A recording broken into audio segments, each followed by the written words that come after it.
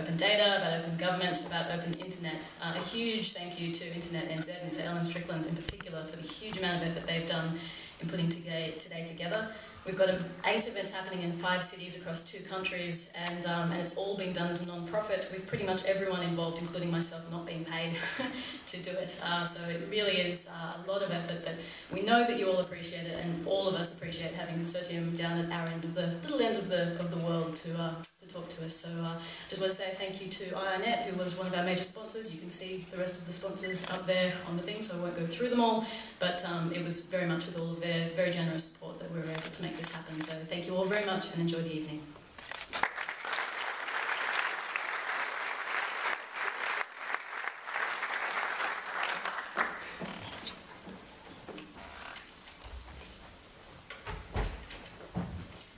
Thank you, Pia.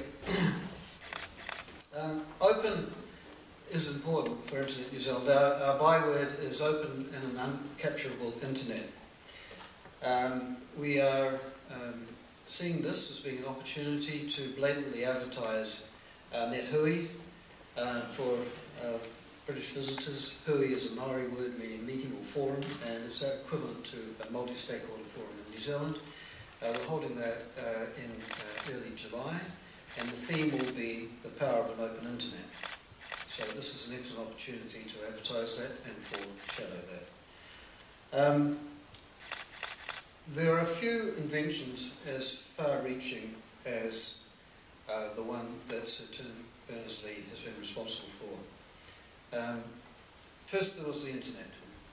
Then came the World Wide Web, the TCP protocol, and the browser. And between those 3 critically important inventions, the biggest information revolution the world has seen, certainly since the invention of printing, but my contention is since the invention of writing.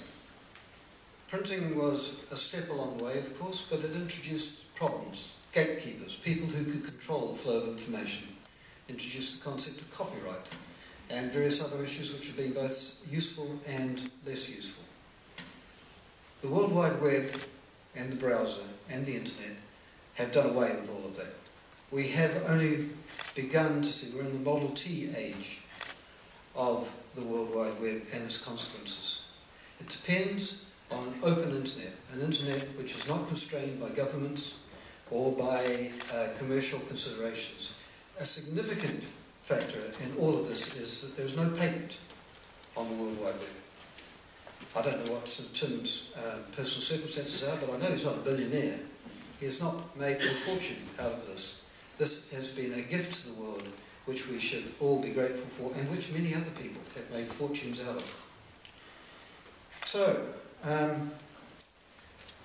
my very, very great honour and privilege now is to introduce to you Sir Tim Berners-Lee. He is the 3 founders, Professor of Engineering, Massachusetts Institute of Technology. He's also Professor of Electronics and Computer Science at the University of Southampton in the UK. He's Director of the World Wide Web Consortium, W3C, which is a web standards organisation, because web standards are still evolving and developing. He's a Fellow of the Royal Society. He's been the recipient of several international awards, including the Japan Prize, the Prince of Austeris Foundation Prize, the Millennium Technology Prize, and Germany's Die Quadriga Award. I think I've pronounced that correctly. He was knighted in 2004, and in 2007 he was awarded the Order of Merit. In 2009 he was elected a Foreign Associate of the National Academy of Sciences, and he is author of Weaving the Web. It's my very great honour and privilege to introduce Sir Tim Berners-Lee.